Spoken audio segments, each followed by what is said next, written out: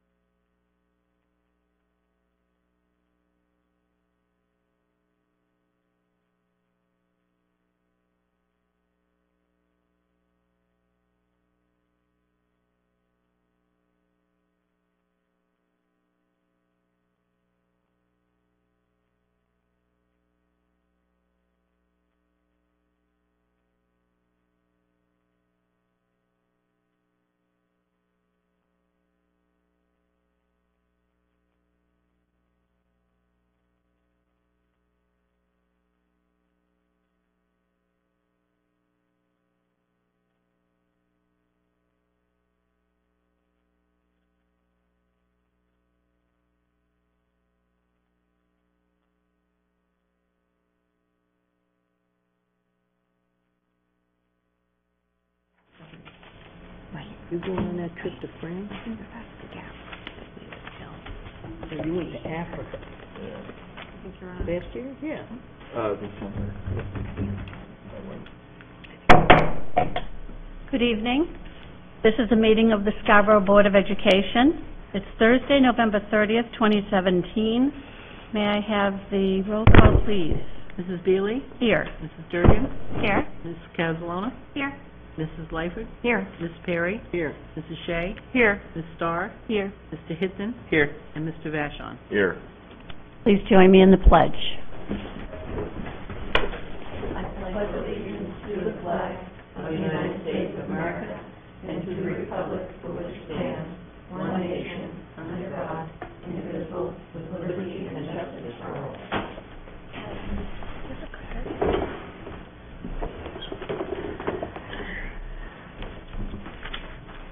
Do we have any adjustments to the agenda? There are 3 additions to the appointment list when we get to that. That's it? Yep. Okay. 5.0, are there any public comments at this time? If you wish to make a comment to the board on any item on the agenda, please come forward and state your name. Seeing none, we'll move on to 6.0, Superintendent's Report. I have a couple of fun things to update you on today. The first one is that this meeting is in lieu of our December 7th meeting because there's some refinement work that's being done to the chambers. So I will share our enrollment report with you. It will also be displayed up on the screen here. This month our enrollment has gone up by 7 students, so we have 2,925 students in the Scarborough Public Schools, with the high school at 957. The middle school saw an increase of 4 students in their overall enrollment numbers to 720. 2 more students at Wentworth at 678, 2 new students at Blue Point, 178, and then at Ada Corners, 1 less student at 222, and Pleasant Hill remains the same at 170. So again, we continue to monitor enrollment each month, and we like to share that publicly. Of course, there could be more students that are moving in and out. These are just looking at the aggregate numbers. It doesn't necessarily mean that 7 new students came. There could have been more or less, depending on how the numbers worked out. We also have coming up the community viewing of the Mask We Live In, or the Mask You Live In, rather. That's going to be on January 24th from 6:30 to 8:30 p.m. And we've been doing several community viewings of different really powerful films. We did this film last year as well, which is really about healthy masculinity.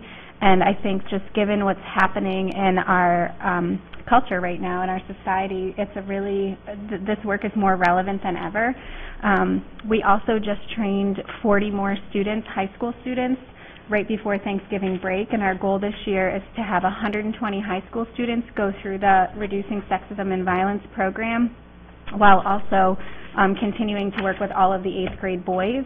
And then all of the 8th grade girls work with Hardy Girls Healthy Women. So really just trying to address these issues that are so relevant and that are impacting our students every day, and then, you know, bringing more attention to it with the recent things that are happening in the news. So we would like to have a lot of community involvement in that, and then there will be a panel discussion afterwards that will be led by students who have gone through the training. So it's a really great community event on January 24th at the high school in the auditorium. Also, the Hour of Code is getting started. It's kind of silly that it's called Hour of Code because it really goes all week. But students and staff at 8 Corners kicked off their hour/week of code today at an assembly where they were introduced to what computer science is. Next will be Blue Point and Pleasant Hill schools, and then I know Wentworth is planning to do the same thing but waiting until the March timeframe to do it. So I think the National Hour of Code is usually during the first week of December, so we're, you know, kind of right around that. And someone we know really well was there talking with students about perseverance in the design process. Kelly Murphy illustrated this through the story of how the new Wentworth School went from being a dream to becoming a reality by using the design process. So she's still busy. And I saw her this morning at a health, safety, and advisory team committee meeting. So thank you, Kelly, for your continued service. We also have some really exciting work going on with our K-12 Comprehensive Prevention Planning Committee. So this is a committee that consists of myself, Chief Moulton, our Director of Athletics and Activities, Mike LeGage, Molly Montgomery, who is our Student Support Service Provider at the high school, who, if you remember, in this budget cycle, we increased her from a half-time employee to a .8 employee, specifically so that we could focus more on prevention measures around substance use and adolescent and just really overall wellness, but adolescent brain development has been what we've been talking a lot about. And David Courier, our middle school principal, is also a member of that group, and David Creech will be joining us as we get ready to, we're really working hard on planning our first big event, which will be in March. We think it's going to be on March 12th with a snow date of March 29th, and the topic is raising healthy teens. But it's really for everyone in the community. So our marketing material will sound like if you were a teen, know a teen, interact with a teen, are going to have a teen, like you want to come to this event.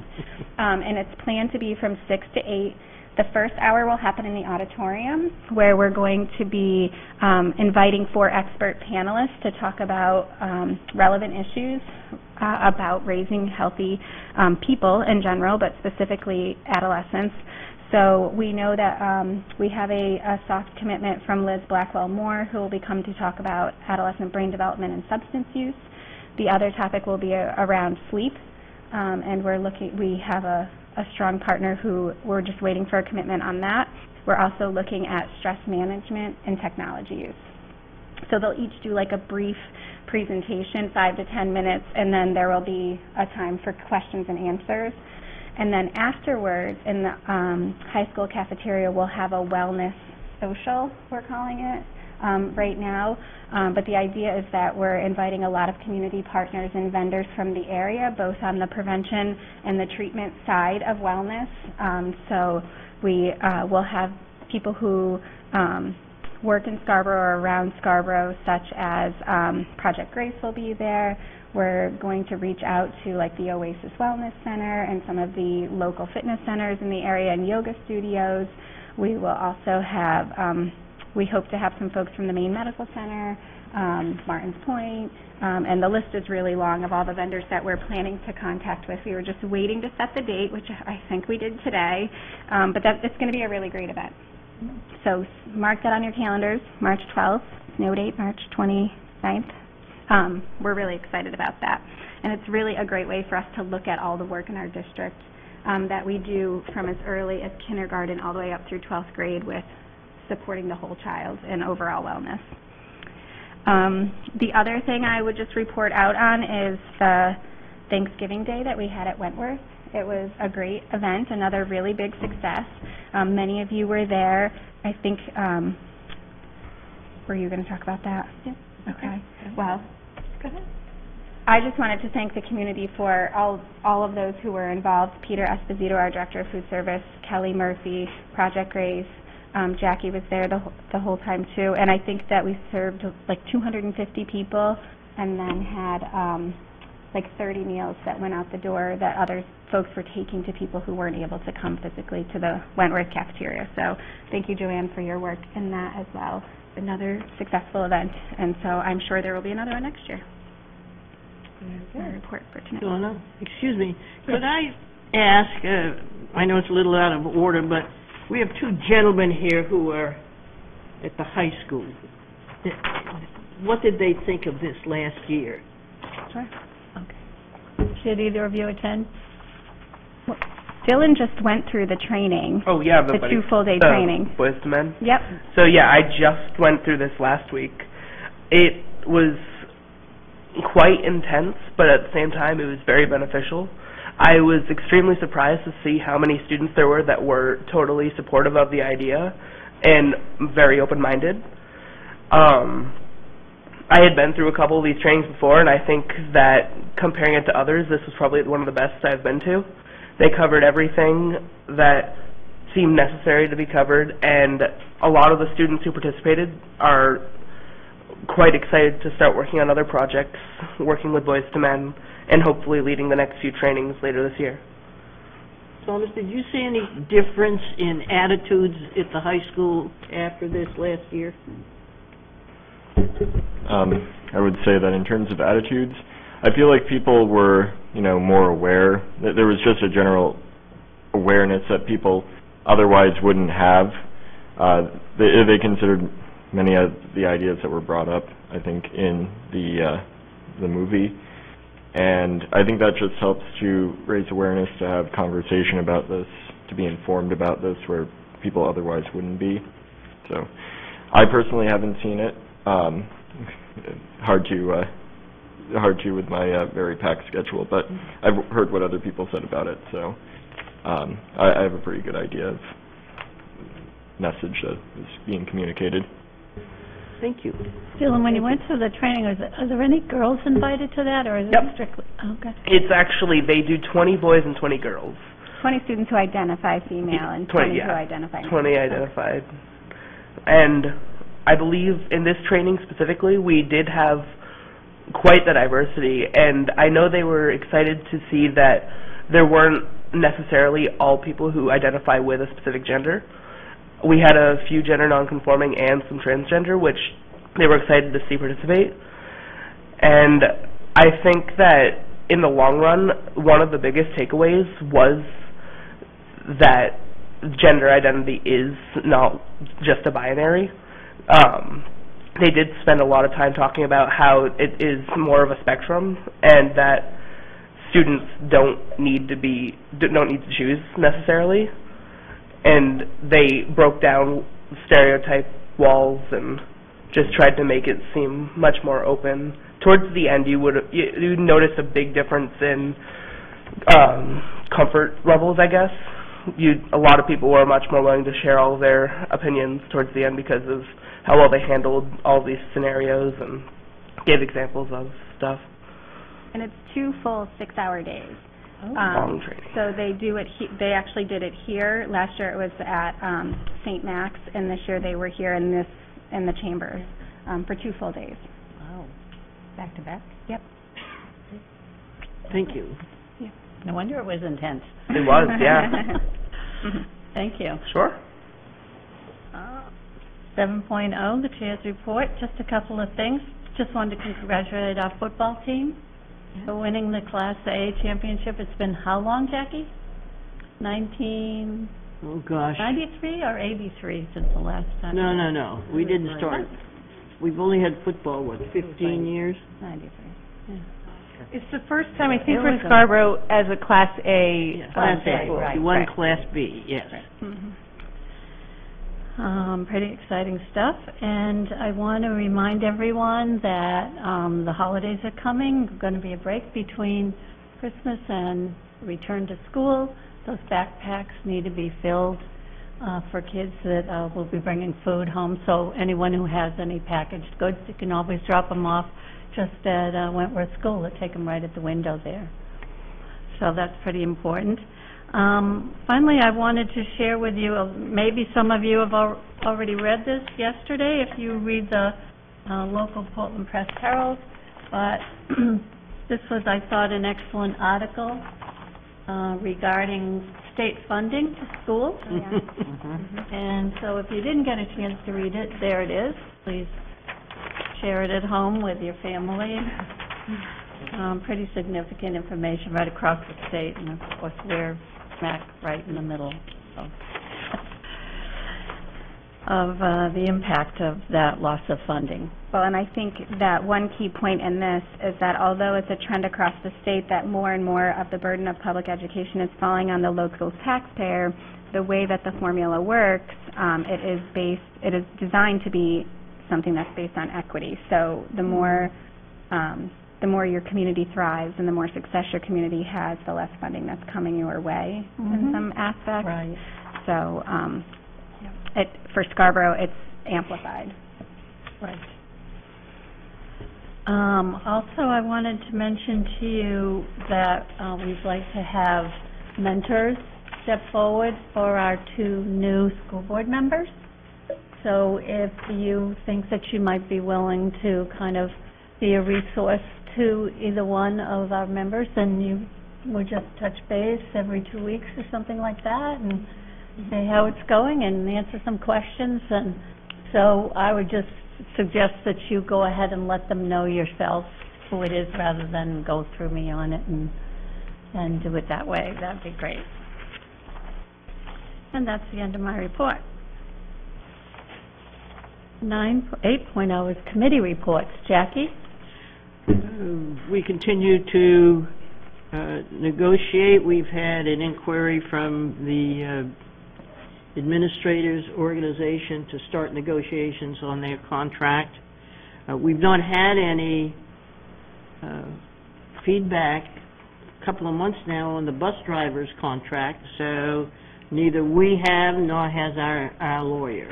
So we're just, everything's on hold. Okay. Carrie?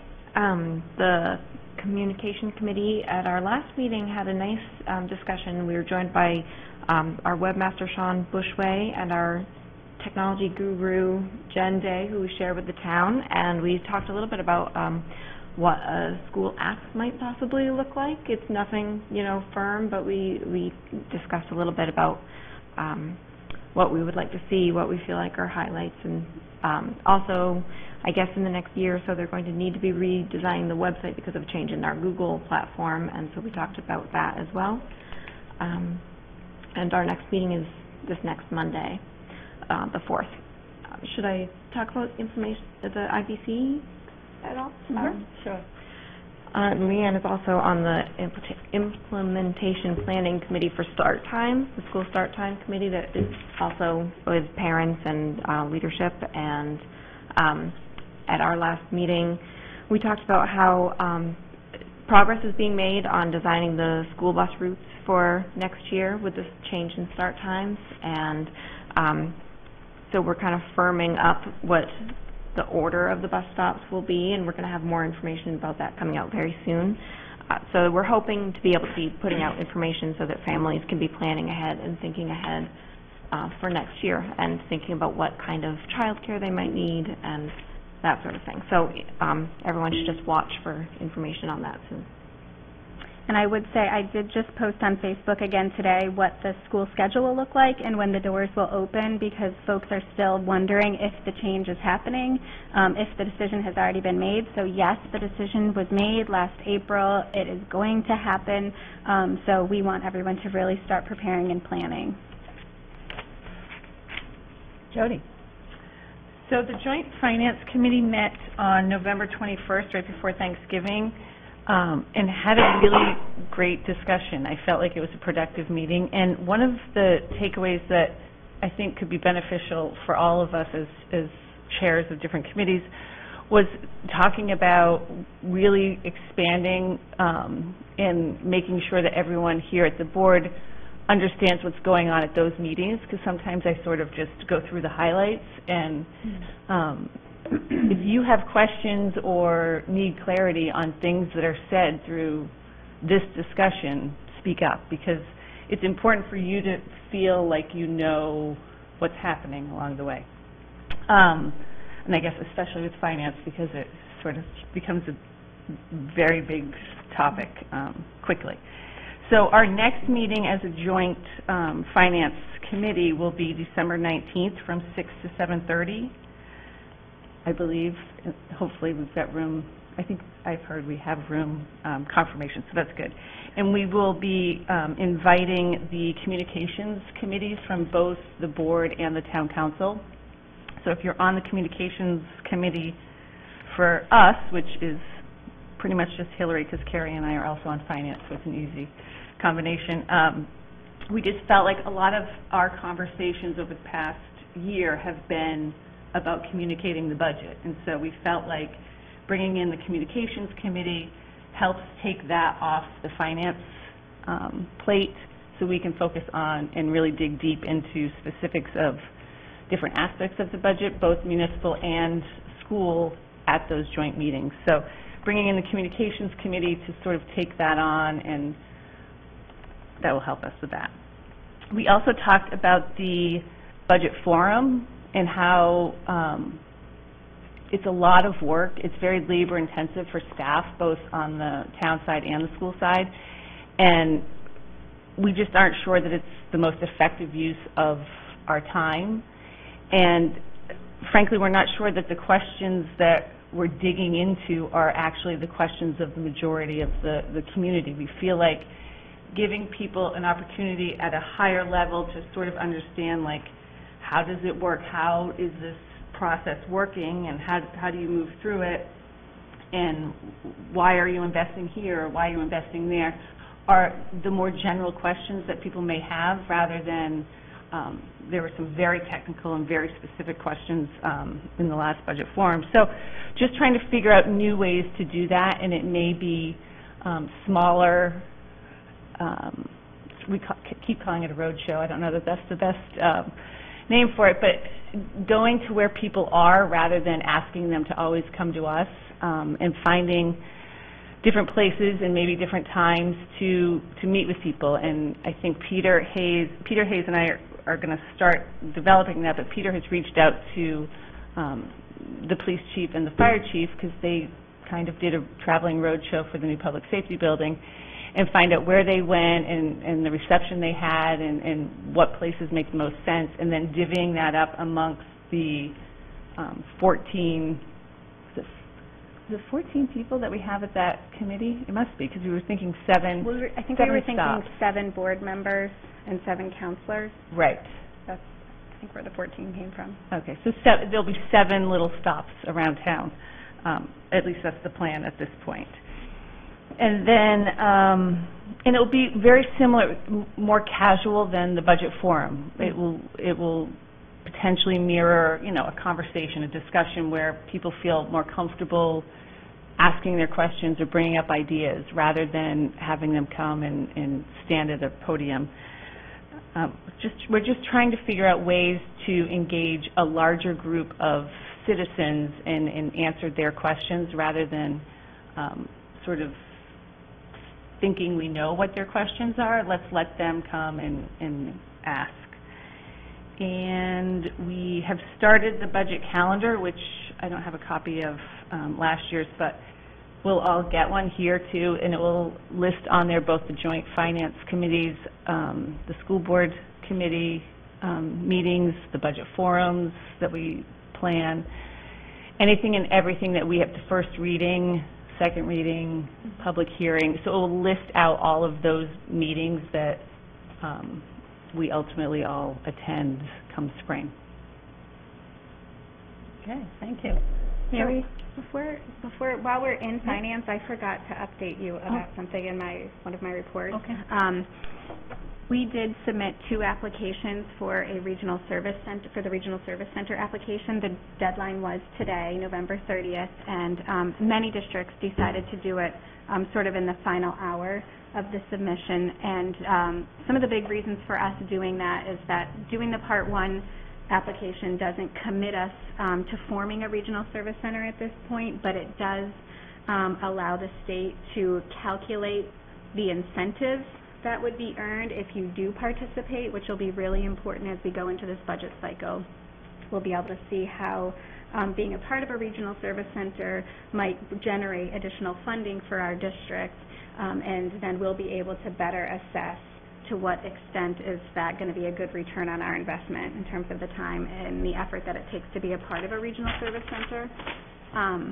And so this is something that came through the Maine Department of Education and was established by the legislator during this last biennium. And the goal is to incentivize districts to share services and look for efficiencies. And as you know, we already do this. We share a food service director with Cape Elizabeth.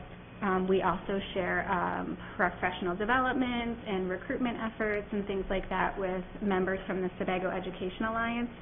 So we did 2 separate applications, one with the Sebago Education Alliance 2.0, because South Portland is also joining us, and that currently involves Bonnie Eagle, which is MS-86, Wyndham Raymond, Scarborough, and Gorham, and then South Portland is joining us for this regional center application. We think it could have, the incentives could total up to be a couple $100,000, depending on enrollment numbers and things like that. So we felt that it was very much worth our time and effort to at least apply for the first part.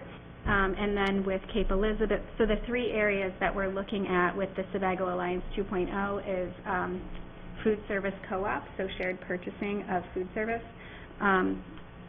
supplies and food.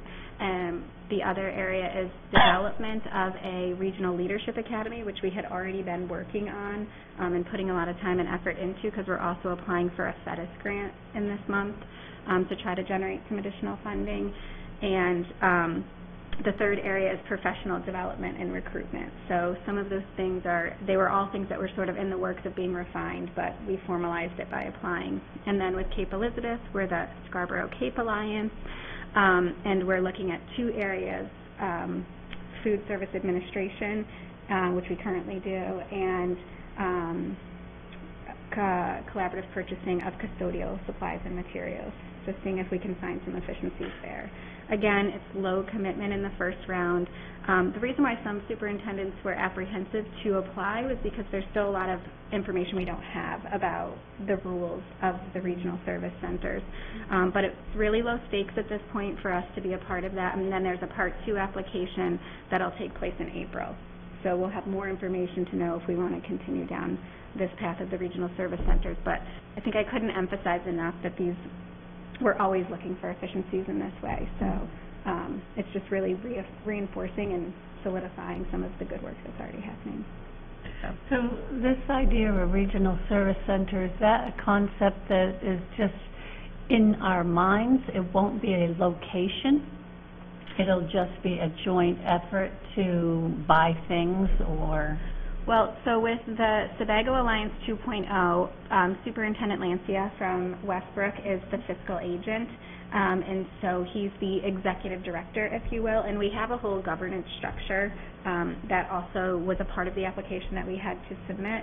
And then with the Cape Scarborough Alliance, I am the executive director, if you will, and what that means is that we'll, like, separately but together, have oversight of those 2 regional service centers. You don't have to have a physical space. It could be, we could look at other ways to share services, whether it's, I know some districts are looking at sharing transportation services. Others are thinking, is there a way for us to share some like business administrative functions and things like that. So we wanted to start small with things that we know we can do and execute really well, and that we anticipate will bring a return or a cost savings to our district, because the goal is ultimately that any savings that is generated, it goes directly back into the classroom. So that's what we're trying to accomplish by sharing some of these services where it makes sense. In some cases, it would actually end up costing us more if we tried to regionalize. So, again, starting small so that we can be thoughtful as we move forward. Does that answer it? It does. Okay. Anyone have any questions about that? Okay, I'm just going to report out on the School and Business Partnership meeting. Our committee met on November 9th, and at that meeting they discussed the steps to be used by the school department and the businesses to get on board with a creating this connection between the businesses and the schools. Mrs. Sizemore has volunteered to be the initial contact for the businesses. Siemens presented the kinds of works that they have been doing in schools prior to coming to our meeting regarding energy and STEM-related activities that they go around to schools all over the New England, it sounded like, to talk about energy. And then they did talk about numerous possibilities for interacting with the businesses in the town of Scarborough and elsewhere once we get up and running. And also they discussed about a job fair that's going to be at South Portland High School, I believe, this year sometime, and that Scarborough would be invited to that. They didn't say exactly what grade levels that would be, but that's an update on the School and Business Partnership. As far as policy goes, well, we'll be talking to you in just a couple of minutes about the latest policies that we're bringing forth in policy. Yes? When we talk about the business alliance, the membership has consistently been white-collar workers in town. Am I correct? No. No? We're really what we have right now, Jackie, is a core group that is getting kind of like the logistics worked out, but the goal is that any business in and around Scarborough can become a partner. And we're looking at developing a wide range of partnerships so that we can best, connect students with different types of experiences. That's the point that I wanted to make, that we have a number of businesses that it would employ mechanics and especially plumbers and heat and all of that business. And I just think that we need to educate our students that, yes, they may wish to go to college, but if they want to make some money, they may want to be a plumber. True. Good point. Good point, Jackie. Well, here's a little quip that I read. A woman went to college, she went and got her master's degree, she was in some kind of social services or teaching or whatever, and she had an enormous debt. And she read in the paper that there was an apprenticeship for a heating technician, and there was training provided, and she went, and she took a 6-week training on how to fix furnaces and things of that, paid off her debt in 3 years. Wow. I mean, Most I have a colleges are master's not doing degree. that. Fortunately, I didn't go out of state, so I was able to pay that off, but I can't imagine what some of these young folks are facing. So we do need more plumbers. So our visitors tonight, you just got some useful towards graduation. You're always going to have a plumbing issue, guys.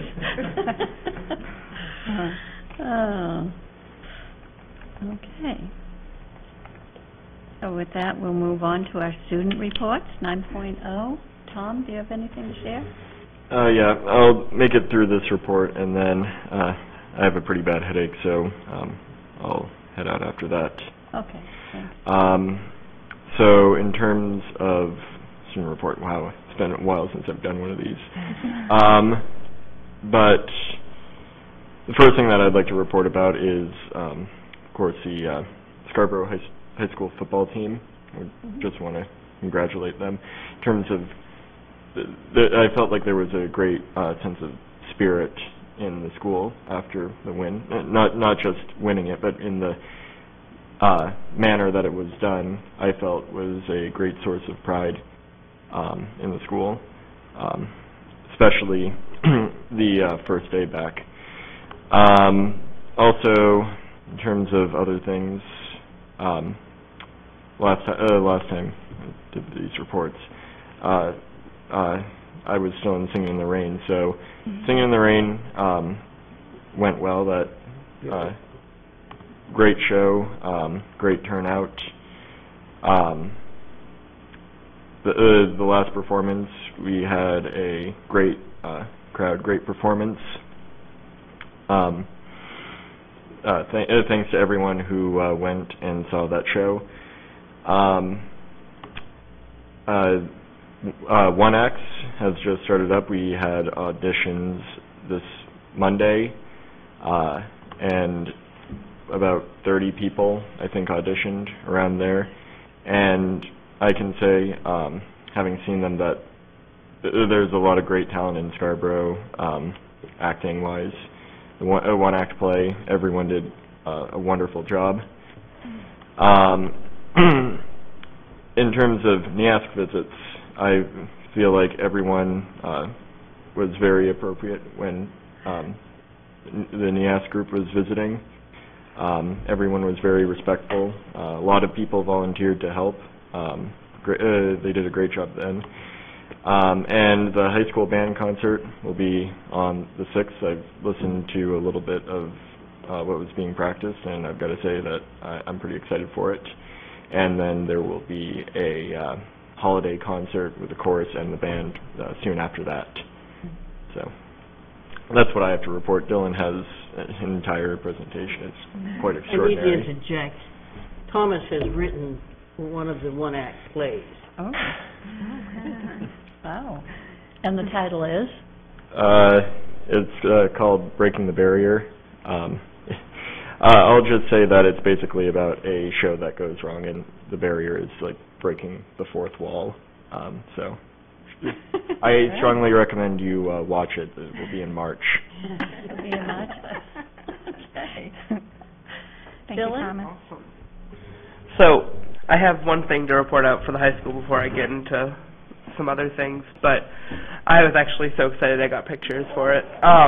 So the high school, this has been going on for a few months now, but we finally have our aquaponic system up and running. So this is in the Learning Commons in the high school. For any of you who visited during the NEASC visit, this was just an empty fish tank. But just a quick summary on what an aquaponic system is. This one is an 80-gallon fish tank that we have. When it's completed, we'll have 10 fish in it, and the byproduct of the fish can be broken down by bacteria into nutrients for plants that are growing right above it. And so there's a plant bed above the fish tank that has, it's covered in porous rock so the water nutrients can seep through. And right now we're growing kale, lettuce, and cilantro. And so it's still a work in progress right now, but the cool thing about this is that once it's finally up and running and we're kind of settling down with all of the extra, like testing the water, the food will be harvested and used in the TCK program with the Academic and Functional Life Skills groups. Which is the Teens Cooking Kitchen. Yeah. And so this was made possible by Mr. McCormick, who's a environmental science teacher, and a grant from the SES, which I found was quite cool. And that's all I have for the aquaponic system. But is there any questions on that? This is so interesting. You talked about this Yeah. when we were at the NEASC visit, and I was like, what is this big thing? And you gave me the whole spiel on it, and it's fascinating. I think this is so cool. Are those plants in water? Those are plants on rocks. They're like on rocks. So And if the you fish take are underneath. Oh, underneath. so if you look in the photo, there's the fish Above. tank underneath, and then right above it, right. this garden bed is Oh. sitting, and then I have a picture of one of the fish right there. And in Albert McCormick's classroom, there's a smaller aquaponics tank, and they're growing, what are they called, like beefsteak tomatoes? Mm-hmm. And they're like this big. It's really tall. Really cool. Yeah. Right now, so this was, over the last 3 months, this has been put together by students, actually. So he built the frame for this, but students filled it with water. They've connected all the piping. They've tested the water every single day for the last 2 months. They've fed the fish. They've planted all of the plants. Once it's completely finished, the only thing that they'll continue to do is start new plants and then put them in. The rest of it will be taken over by the TCK. So I thought that was pretty cool. And this will be there till the end of time at this point. That's our goal. So if you ever get a chance, go check it out. So since the last time I did my student report, Thomas always told me I should just read the weekly reports because that's where I'd get most of my information, but I kind of got bored with that. So it just didn't, I felt like I wasn't getting the best experience. So what I talked to Mr. Creech, and he let me start leaving school during my study halls to visit schools and experience it for myself. Mm-hmm. And so I actually did this on the perfect time because the primary schools had a lot of visitors. Mm-hmm. So I brought photos from all of this too.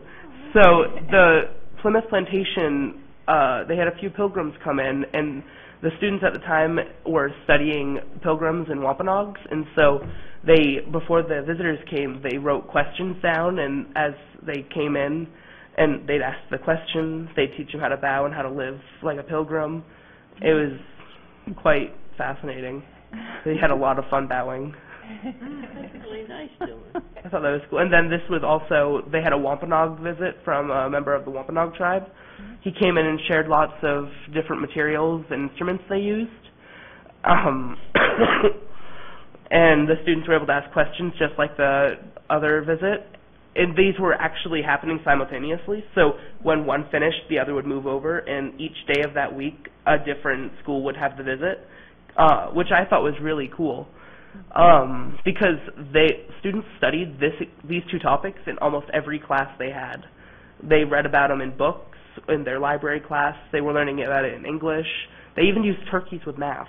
I just thought that was so cool. Cross-curricular. Yeah. And then on Veterans Day, the Blue Point School had a Veterans Day celebration. There were a few students' parents who served in the military or currently serving that came and hung the flag, raised the flag, I should say, and they sang some songs for them. There was a big celebration where they had some food and got to learn more about what the military was like, and that was pretty cool too. I thought that was nice. I went to Blue Point, so it was nice to go and visit again.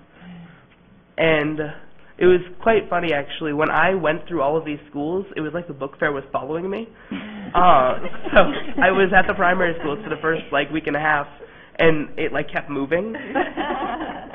But I did find, what I found was cool is each school received a donation of posters and books from Scholastic, and in the primary schools, because it was such a big donation, every student got something. And they still had it made, they made it look like a raffle, and they did have the whole contest thing that does move through all the other schools. But I just found that really cool. Then the middle school hit, and not as many people participated, but they did have a raffle. And so I went through all my primary schools. I haven't got a chance to go to Wentworth yet, but the middle school was also quite interesting.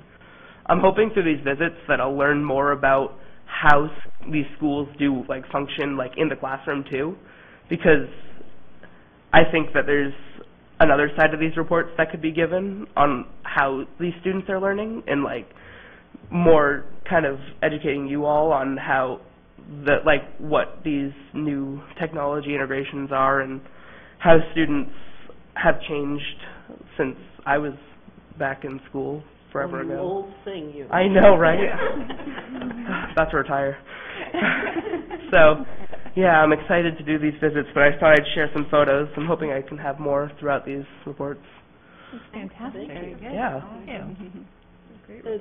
Dylan, is the high school going to have the soup bowls? I'm not sure. I haven't heard anything about that, but I can find out for you. Well, I've had a friend ask who went, she said, I haven't heard anything, and I said, well, I'd ask at the school board meeting. I haven't heard anything either. It's usually posted. Yeah. I'm For not people sure. who don't know, we have students at the high school who make soup bowls, and the public can come in and get soup for lunch, and, you know, they buy the bowl. So that's been going on, what, two or 3 years anyway. Oh, much longer than that. Much longer than that. Yeah.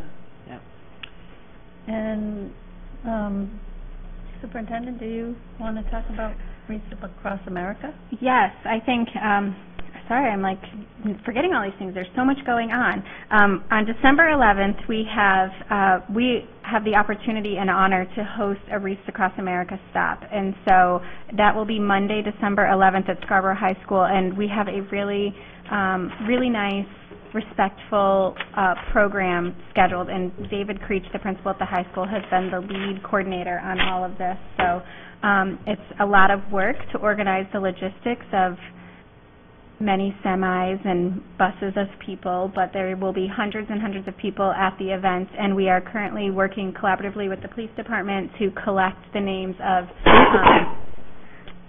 veterans who live in Scarborough, or families who have a veteran in their family, or a fallen public servant. So if you know anyone and they haven't registered yet, we would like to honor our Scarborough residents who have served or who are currently serving, and so that link is still available on our website. Also, if you went to the police department's website or checked our Facebook pages, you could find it there as well. Tom Griffin will have a list. I think John Thurlow has worked with him on that list when we've done the Operation Cupid. Yep. We have that list. Good. And what we're asking is if you are planning to come and or if you want to be recognized or not. So some people want to be recognized but they can't come, or they want to come but they don't want to be recognized. So we're trying to honor. And the mantra for Reach Across America is remember, honor, teach. And so we think that we've designed a program that really supports their mission and what they're about. So we're thrilled and excited and honored to be able to host. So it's going to be a great community event. We ask that all guests arrive at 7:35. The convoy is scheduled to arrive at like 7:45, 7:50. And then the program is just 1 hour from 8 to 9. And then there will be an opportunity for all who attend to be outside to send the convoy off. And so I haven't seen it before, but I heard it's quite an amazing sight to see. So we're excited for that, and we plan to honor some of our veterans. So this is the 50th year since the Vietnam War, and so we're looking at potentially honoring some Vietnam veterans at the ceremony, and we'll be able to present them with their own wreaths as well. So it's going to be a great program. Sounds like they watch out for traffic that morning, huh? Okay, very good, thank you. And 10.0, recognition? We do have a couple of recognitions tonight. The first thing I wanted to do was recognize the Scarborough High School. Today they hosted a PBE learning walk, and Carrie Lyford and Mary Starr both were able to attend and participate in that. It was completely organized by some of our teacher leaders at the high school, Mary Beth Noltz, Albert McCormick, who we mentioned in talking about the aquaponics, Michelle Shoup, who's a Latin teacher and instructional coach, and Keith Magnuson, who's a social studies teacher, and Mary Beth teaches ELA. So we had the opportunity to go into each of their classrooms and observe the good work that they're doing around proficiency-based education, and then we had a chance to chat with them and, talk about questions that they had and answer questions that we had about the work that they're doing. So I want to thank those teachers for continuing to lead and doing really great work at the high school. We also received a note from Chuck Igo, the morning host of Rewind 100.9, for the work that we did with the Stuff the Bus project. And so he writes to us saying, I hope this note finds you all well and fairly rested after the Thanksgiving break. I wanted to share that the final tally for this year's Stuff the Bus food drive for Preble Street exceeded 114,000 pounds of food. This almost filled their entire their empty food facility to the rafters and will help get them through the winter as they continue to meet the needs of those who find themselves in less fortunate circumstances. On behalf of Preble Street, please share my gratitude with your students and your entire school community. Thank you again, Chuck Igo. So that was a really great event, and our students are always doing things like Stuff the Bus, if you remember what they did with Hurricane Harvey and supporting Hamburg School. And right now at Wentworth today, I noticed they're doing a coat drive, so they're collecting coats and things like that. And then the next one, mine is 10.2, Elizabeth Lacagnata, if I'm saying her name right, Lacagnata, was Maine Telegram's Girls Golfer of the Year.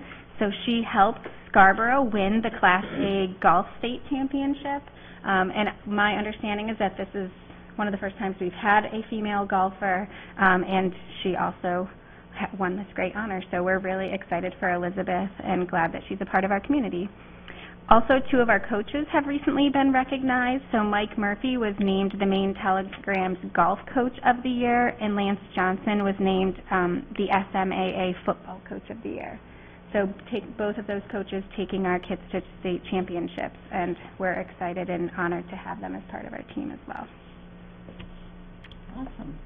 Very I'm good. sure there's more, but we'll cap it there for now. Okay, and 11.0, new business, 11.1, school board committee assignments. And I have passed all those out to you, but I'll go ahead and read them anyways. Jody, Carrie, and Leanne will be on our finance committee, and I will be joining that group as needed, or as desired, too. I'm sure I'll want to be at a lot of those. Myself, Jackie, and Mary will be on negotiations, and Jackie will chair the negotiations as usual. Right, Jackie? I'd be honored, thank you. Okay. And for communications, the chair will be Carrie, along with Jody and Hillary. The policy committee will be Mary as chair, and Hillary and Leanne. I will also sit in on those just to kind of transfer everything over to the 3 of you for a while. Facilities will be Mary. Legislation, as usual, Jackie will be handling legislation for us up in the state. The vocational schools, as you can see, I've kind of put myself down. I know this is a hard one to fill because of people's commitments in the early morning hours, but if someone can possibly do the March 15th, you can let me know later who could sit in on that one at Paz in Portland. What time is it? 8:30. They're all 8:30? Yep, they're all 8:30 in the morning, and they go till 10. 10:30. Breakfast is 10:30. Breakfast is served. The Health and Safety Committee will be Jody. The Business and School Partners, Leanne is going to take that on for us. And the IPC School Start Times meeting will be an alternate between Carrie and Leanne. And the PEPG, I didn't know if you got, I hope you got to see that already, that I had to let you know. I hope you can be able to handle that. I think that would be a great committee for you, Hillary. And finally, we can have just begun the pre-K task force, and so Carrie and Hillary have graciously offered to oversee that particular committee that will have a lot of work to do in the next couple of years. If there's any problems with these, let me know. If you need me to fill in for you, let me know that anytime during the course of the year. I'm happy to pick up wherever you can't fill in. Okay. Those are the committee assignments. You want a copy of that, Mike?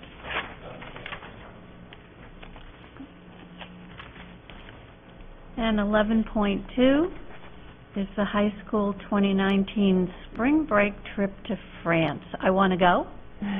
I'll let you know right now. Would you like to speak about it? Just for a moment, I just want to tell you that organizing a trip again for 2019. We do that every 2 years. Every 2 years, just about this time of year, you see me. Next year, so we're talking for the French trip, we're always talking about spring break vacation. That's when we leave. This trip, I was told tonight, wow, it's a little more expensive than last time. We normally, we're around, every time we do it, it's $3,500, $3,600, and every 2 years it goes up a little bit. This year's $3,900. One of the main reason, actually, there's not that much of an increase. The main reason is rolled into it in the price quote. I asked for them to roll into it the insurance, which the parents were paying separately, and to roll into it the trip to Versailles, which parents were paying separately also.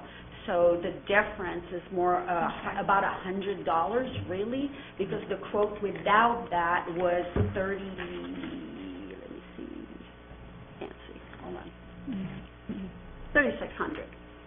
So that's the $300 difference is right there. It's the insurance that is rather pricey, and Versailles trip.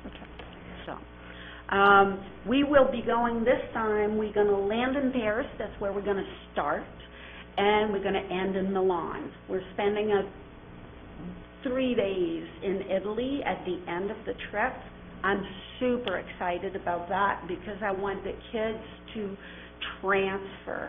Both languages are so close together, so especially for those or my higher level kids, my level 4, my AP kids, for them, they're going to be able to actually understand the written part of Italian because of the closeness to the language. So I'm excited about that. I want them to see that. I want them to see that French is like a gateway to other romance language. How do you say that in English? I don't know that word. Romance. Language? Yeah. Is that how you call it? Romance language. So I'm excited about that. We will go from Paris, Provence, French Riviera, Monaco, Cinque Terre, and Milan. That's where we're going to leave from. Cinque Terre? Yes. I know. When I saw that on the itinerary, I'll bring you back a picture. That's what we're going to do. We're going to leave on the Friday. The first Friday of the vacation. This is what I asked for. Of course, with those reservations with EF, which is the company that we travel with every time, that's a window. I'm asking at the latest on that Friday, at the earliest on the Thursday before, so there might be a missing day there. That's them at the last minute that gives us. But we come back on that Monday or Tuesday. So we will miss a day for sure there on the way back. Questions? When you're going from Paris to Milan, will you take the train or will you We're fly? going from Paris to, right after Paris, Provence. Okay. So from there to Provence, we're in the train, we're in the TGV, in the bullet train, yeah. What grade is this open to? It's open to any students that will, so for this year, I'm going to talk to our freshmen and all the way up to our juniors, because our seniors will be gone by then. So by the time they go, we're talking about kids that will be finishing their level 2 up to the AP. So finishing their sophomore year on up to the end of their senior year. Yes, Mary? Oh, and how many students are you going to bring? I don't know yet. Oh. So we're going to open registration. I always wait till I come here, and then tomorrow I'm opening registration. We'll see. I've had trips between, I think my biggest trip was 27. And last year was a smallest trip, and we had, I want to say 16 that I had last year. And the adults going, I'm going with the group, Renee Mianuzzi, and one other French teacher is coming. And then it depends on the enrollment. Every time I reach an extra 6 students, I add an adult. I know that on the waiting list is Brianna Kelman, is going to be our 3rd incoming teacher if we have the numbers. So I try to max out the amount of adults per kid. The ratio is actually for every 6, 7. So at the most, 11 students per teacher, at most. Because as soon as I reach 12, I can bring the number 2 person. And as soon as I reach 18, I can bring the 3rd one. Any other questions? Sounds like a fabulous trip. Every 2 Thank you years. for doing that with our students and making that possible, because that's a fabulous trip. I think you may have just planned my trip next fall. Thank you. Thanks. Thank you. 11.3 is the approval of proposed Westbrook Regional Vocational Center budget. I'm going to have Mrs. Sizemore talk about that a bit. Yep. This is the capital budget that the sending schools the school boards need to approve, and it's in your folder. Scarborough's assessment, it's based on enrollment, and the capital cost assessment for 18-19 is $1,558.02. The capital budget takes care of equipment for Westbrook Voc, and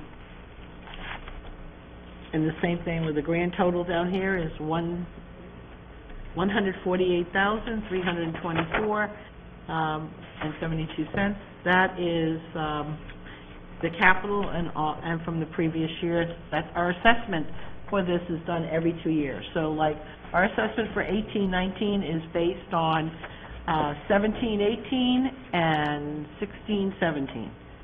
And so the school boards of each of those different towns there need to approve the capital budget, equipment budget. Is there a motion? Move approval as printed. Second. Any questions?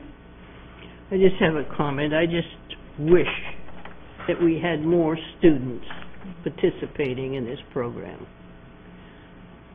It looks like enrollment, though, has gone up from spring of last year. April of last year, there were 17 students. Now there's 22. Now there's 22. So it's moving in the right direction. Still small.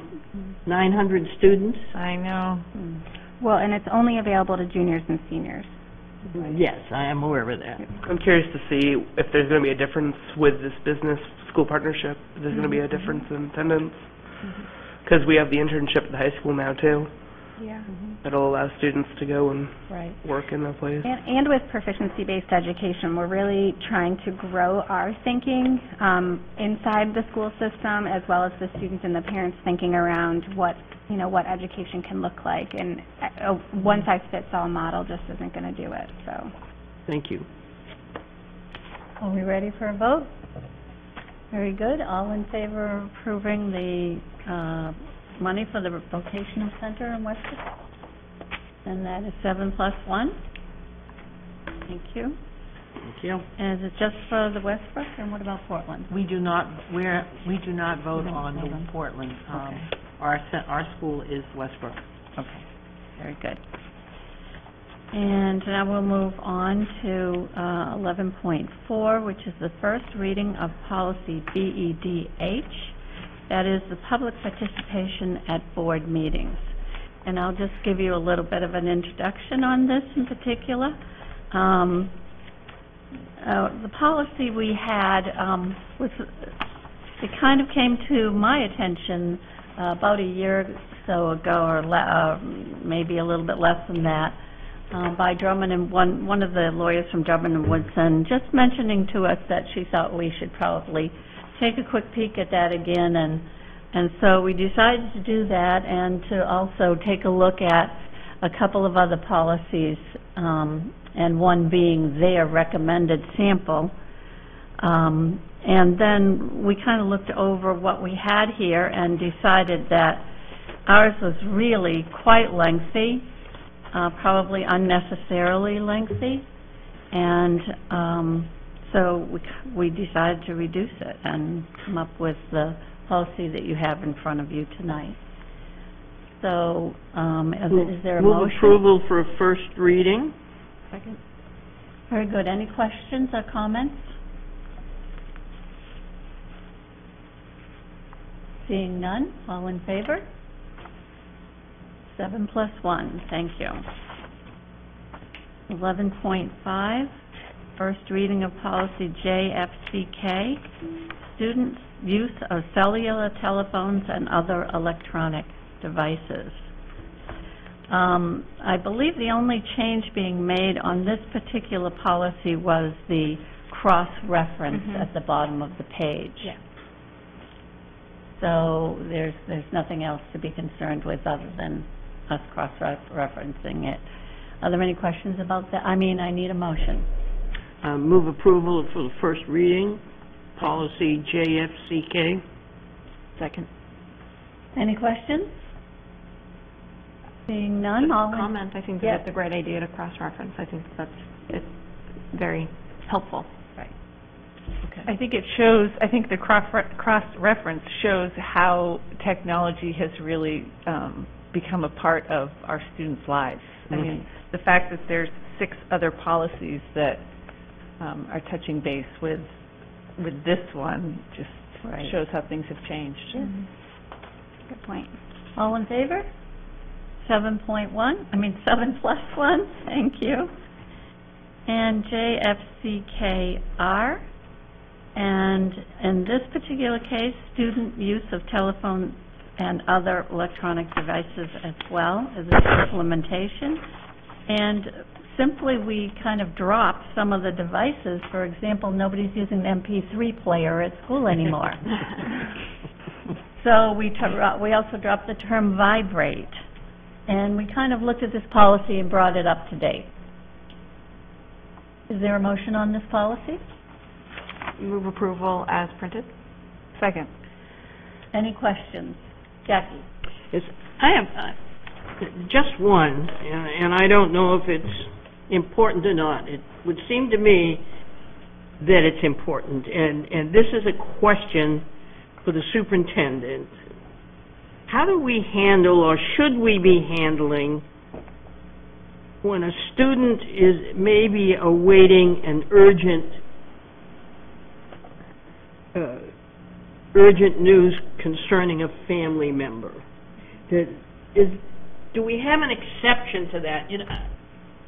If somebody was having a baby, or the grandfather was having an operation, or children get anxious over that. And when I was in school and you were in school, we didn't have cell phones, but that's part of our atmosphere now.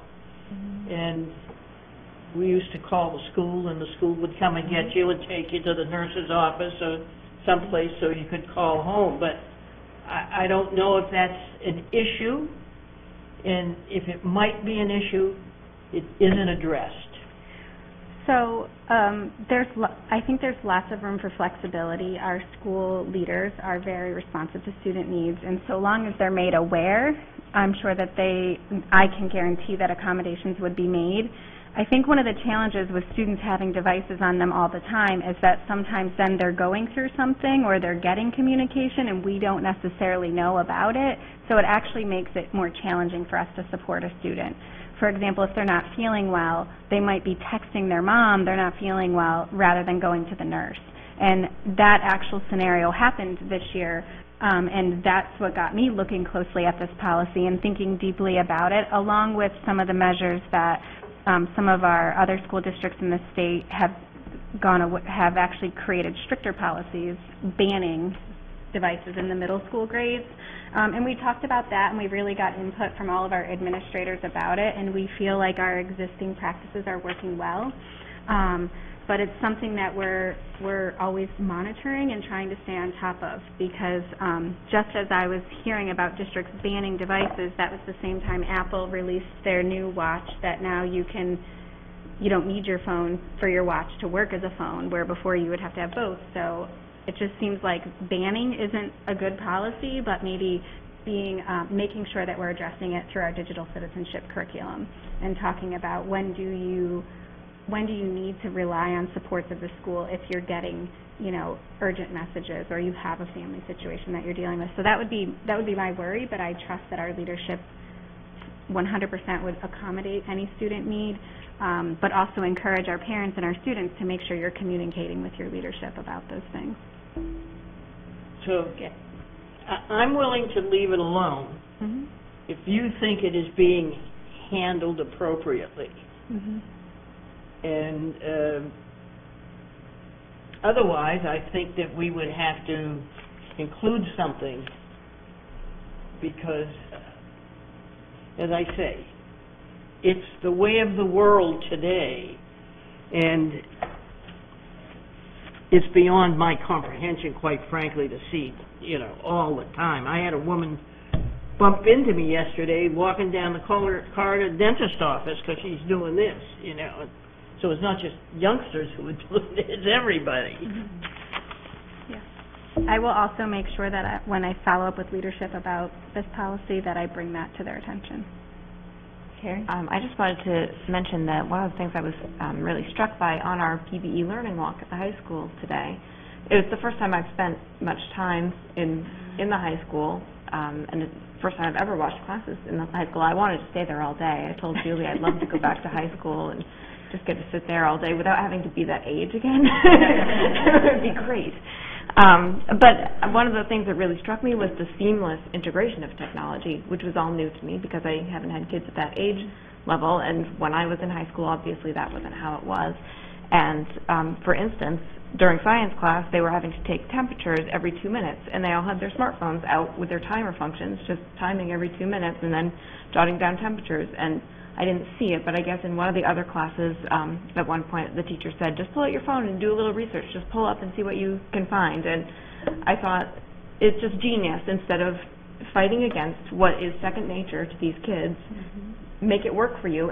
But also, at one point in one of the classes, a kid was on a phone in just doing something they probably shouldn't have been doing, distracting themselves from class, and the teacher just really smoothly said, can I see that for a second? And I assume probably took it till the end of class, but it wasn't a big deal. So I felt like, based on what I saw over the hour and a half I was at the high school today, I was really impressed with how the technology was being both used and managed. All right, then. Yes? I had a question on number 1 where it says students are prohibited from using privately owned electronic devices, including but not limited to cell phones, smartphones, in study halls, field trips, and co-curricular, extracurricular activities. The extracurricular part was how do we manage that? How do we tell someone at a club that they can't use their phone? I just didn't understand how that was possible. So I think it's about setting expectations, and like Carrie and Mary observed today, there are times that they probably will be asked to use them when it's appropriate, but the idea is to not be distracting you from what you're there for. Whatever you're there for. Okay. Are we all set to vote on this? Okay, all in favor? And it is unanimous +1. Thank you. 12.0, appointments. 12.1, the high school winter coaches. Is this another one? Is this a third one, or is this the second? This is them writing in earlier. So with the high school winter coaches, I did want to, you have them listed here, 12.1. As you can see, there's several winter coaches that are funded through the general fund, and some are also booster funded, and some are volunteers. But you may notice that we have 2 coaches with the same last name. And so in looking at our nepotism policy, BCC, what we have here is a brother-sister coaching team for the girls' varsity hockey team. So Caitlin is the varsity head coach, and then her brother Jordan was one of 3 applicants did I say that backwards? Yeah, Or Lincoln. I'm sorry, Lincoln Jordan, was one of 3 applicants, so I wanted the board to know that we posted the job. We had 3 positions, we had 3 applicants. Lincoln has an expertise in goalkeeping, which was something that we needed. Last I knew, we didn't have a goalkeeper, and we had a student who was a figure skater who was going to test it out. So he really was the most qualified applicant. Obviously, we learned of him, or he learned of the position probably through his sister. And in our nepotism policy, it does state that exceptions can be made, and the board may approve an exception to the policy, except for the statutory prohibition against employment of board members' spouses. If there is a determination that it's in the best interest of the school department and appropriate measures can be taken to avoid conflict, it is the intent of the board that this provision be narrowly construed and used only in rare circumstances. And so I would argue that this is a rare circumstance, as that he has a very niche skill set that our team needs. So I just wanted to make you aware of that before you voted on it. Is there a motion? Move approval as printed. Second. Any questions, Jackie? I just have a comment. It appears that there are only 4 staff people who are coaches. Everybody else is from the outside. Oh my gosh, how can that be? I also found it Anyone else? Oh, sorry. Yeah.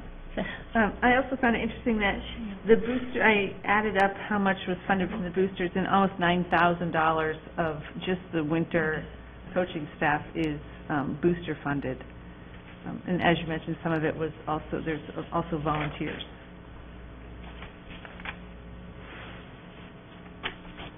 Any other questions? Are we ready to vote? All in favor? 7+1. And 12.2, the high school co-curricula. My recommendation is to approve appointments as presented. Is there a motion? Move approval moved. as printed. Second? Okay, very good. Any questions or comments? Seeing none, all in favor? 7+1. Thank you. And that brings us to 13.0. Is there a motion to adjourn? So moved. Second. Very good. All in favor? Unanimous. Good night, everyone. Thank you.